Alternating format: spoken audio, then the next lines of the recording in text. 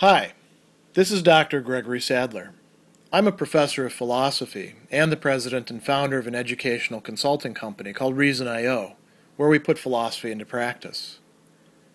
I've studied and taught philosophy for over 20 years, and I find that many people run into difficulties reading classic philosophical texts. Sometimes it's the way things are said or how the text is structured. But the concepts themselves are not always that complicated, and that's where I come in. To help students and lifelong learners, I've been producing longer lecture videos and posting them to YouTube. Many viewers say they find them useful.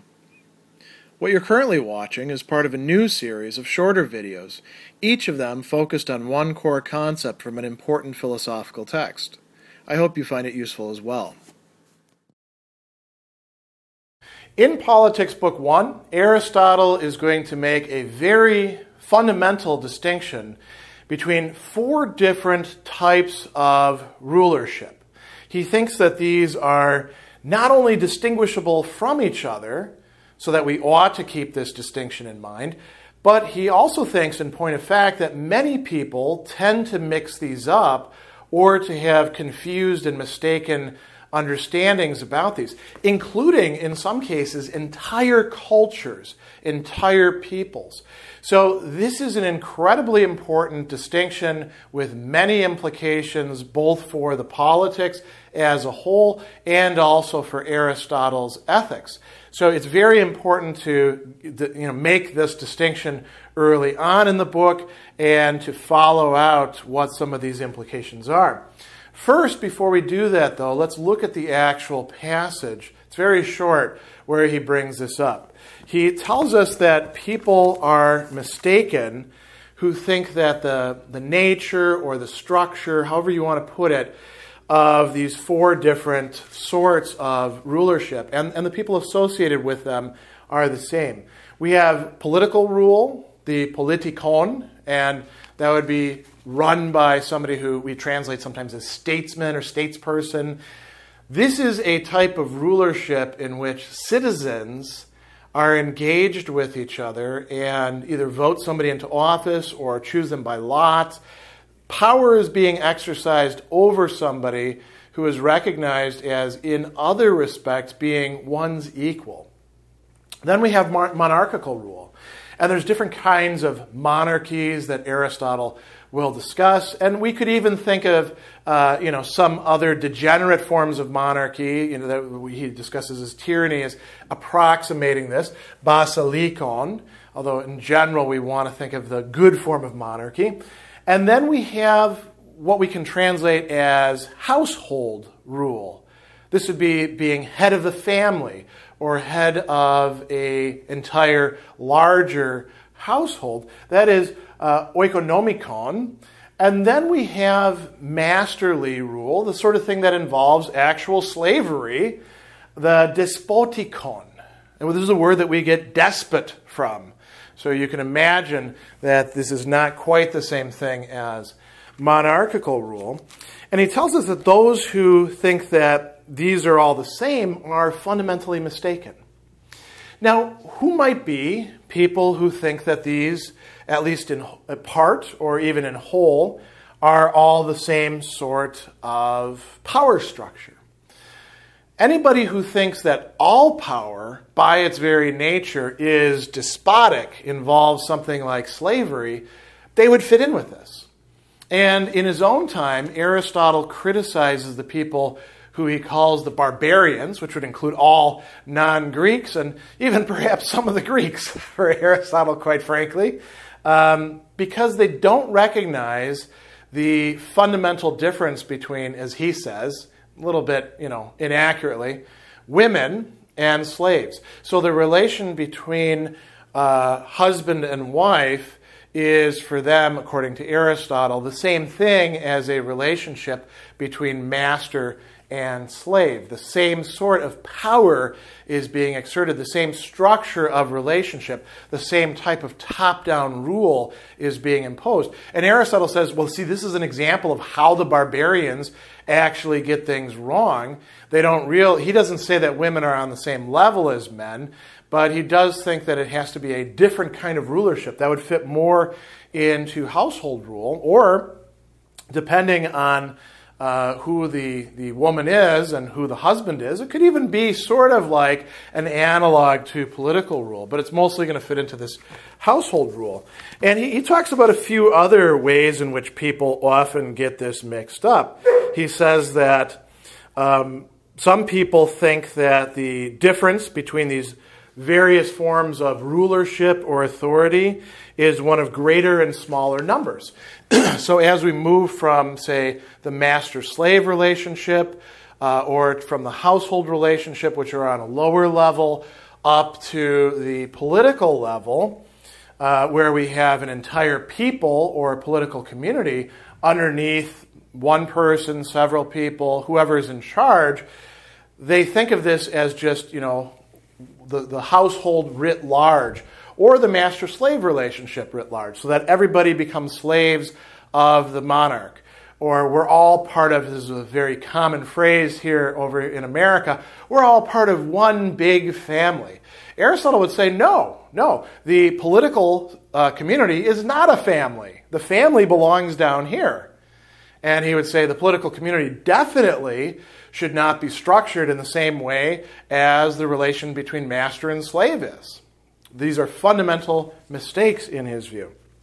So he says that as to the statesman or the political ruler and the royal ruler, they think that one who governs as a sole head is royal, and one who, while the government follows the principles of the science of royalty, takes turns to govern and be governed, is a statesman. And then he says that's not actually true.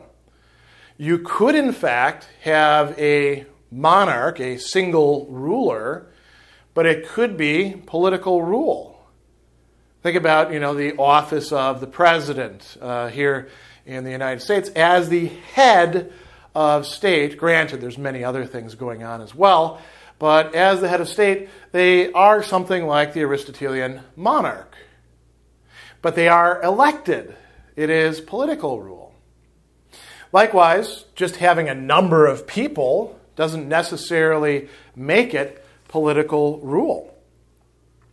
So there's a few other things that he says about this a little bit further on in Politics, Book 2. He says we can use this mode of parsing these relationships out to understand the relationship between people and also parts of our own psyche or soul or personality, if you like. So he says, in studying human beings, we must consider a person who's in the best possible condition in regard to both body and soul. And if we do that, what we're going to see is that the body is ruled by the soul. If things are the other way around, then the soul rules the body. For instance, people who are driven by addictions or who have moral vices or anything along, or people who lack self-control, anything along those lines would be problematic because the body is in charge. So he says, the human being is a living creature, and we can discern in there the rule both of master and statesperson. How so?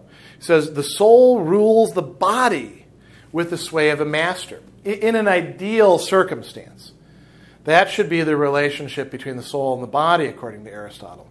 The soul commands, the body obeys. The body doesn't get to ask questions. The body doesn't get to make exceptions. The body is not part of the deliberative process.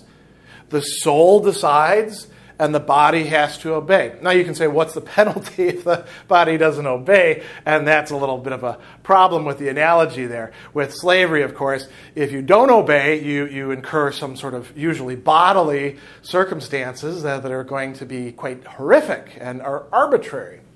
But notice here that Aristotle is saying there are some cases in which this sort of seemingly arbitrary, despotic use of power is in fact what is called for. We're going to see that not all slavery is actually just slavery, according to Aristotle, but that's a separate topic. What about the parts of the soul? Aristotle thinks that we have a higher and lower part of the soul. There's a little bit more to his anthropology than that, but that's enough for right now. how does the higher part of the soul relate itself to the lower part of the soul? Does it rule despotically, or should it rule in a different way? He says that the intelligence, the mind, the intellect, rules the appetites, the realm of the desires and emotions, with a constitutional or political rule or with a royal rule. So these types of rule are not just about whether it applies to a whole political community. It's about the structure, the way in which power is being exercised and used. So let's think about this for a moment as we wrap this up. Despotic rule, slavery rule, very easy to understand. Some people, that's all they view power as or authority as. Somebody commands, somebody obeys. If they don't obey, they get punished. That's a very low-level kind of relation. It's suitable for cases where you really can't reason with the thing that is being ruled or the person who is being ruled. You can't reason with your body. You also can't reason with a computer, and the parts of the computer can't reason with each other. This is why you could think of the parts of the computer as in a master-slave relation to each other. Most human beings you can, in fact, reason with, and so different kinds of relations are required. Household rule, the oikonomike, oriented towards some common good. There is an imbalance in power, but it's closer than the master-slave relationship. There's also the possibility that, at least with some people in the household, similarly with the political rule, that people will step into new roles. Those who are ruled will eventually become rulers. As a matter of fact, one of the key things that Aristotle says, both about the household and about political rule, he really stresses this with political arrangements, is that in order to be able to rule effectively, you have to have learned how to obey and be ruled. That's part of the process. In the case of monarchical rule, ideally, it is being carried out for the good of all involved in the community. When that's not the case, when monarchical rule is solely being carried out for the good of the ruler or perhaps his or her friends and family, then it actually starts to slide into a relationship of despotism. It quits being monarchical and it becomes tyrannical instead, which is essentially treating everybody as if they're slaves. Political rule is between people who are acknowledged as equals, all of whom are, to at least some degree, rational, capable of deliberation, perhaps together, perhaps on their own, and they take turns according to some sort of constitution, some sort of arrangement, something that allows them to say this is actually a fair use of power. Now, we could think about all sorts of other cases and see if we can apply Aristotle's viewpoint to them. Think about, for example, a workplace. Is a workplace more like master-slave relations, more like a household, more like monarchical rule, or more like political rule? It really depends on the workplace, doesn't it? A co-op, for example, would be political rule. A terrible workplace to be in would be masterly rule. A family business may in fact be part of household rule and may include other people who somehow come into the family as well. It may also be monarchical rule. Think about when you have a large corporation with a board of directors and a CEO at the top and all sorts of layers of hierarchy. So each of these would have its own demands and its own way of structuring power and relations and what people can expect in the framework of these. In political rule, you can expect a lot more than you can in despotic rule. Likewise, household rule in relation to despotic rule. So it's very important to get this distinction down when going into Aristotle's politics, but it also has some very important implications for Aristotle's ethics as well.